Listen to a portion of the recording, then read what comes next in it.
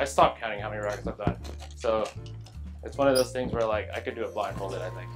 The manager position is definitely a tough, it's tough to put a description on it because there's just so many things that we do as managers. It's, I mean, this is just one of the things that I do.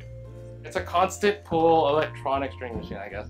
I mean, it's similar to like what you see all the top guys using, like Federer and Nadal.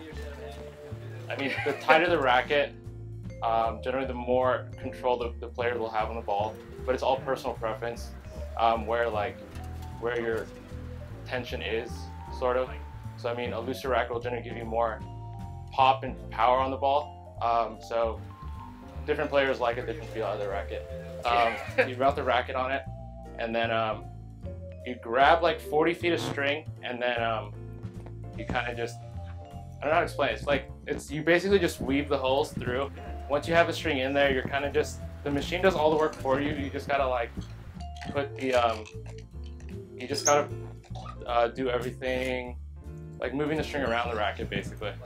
It's just like focus like It's right here. it's definitely nice to have like someone like a stringer on site. That way, like it's the players always like all the rackets feel exactly the same stringer.